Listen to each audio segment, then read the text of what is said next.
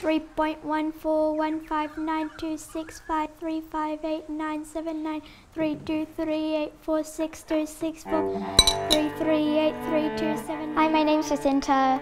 I go to school in Sydney and I like to recite pi. I started reciting when I was 6 and now I'm 10 and I know 160 digits.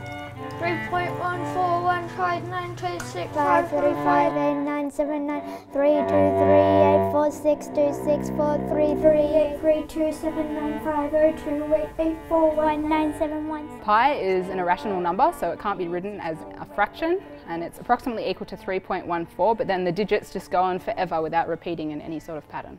It's basically the ratio between the circumference and the diameter of the circle. The circumference, or the perimeter of the circle, is just the distance around the edge of a circle, and the diameter is any line from one side of the circle to the other passing through the centre of the circle. So for any circle, if you divide the circumference by the diameter, you'll get pi. It can also be used to calculate how the volume of a sphere, cylinder, anything that has a rounded surface. 4, 3, 2, 1.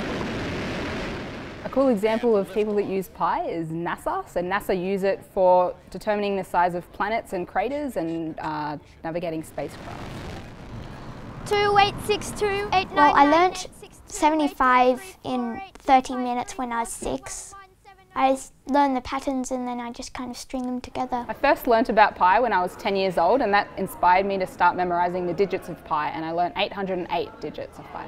3.14159265358979323846264338327950288419716939371510582974949592307816. 253.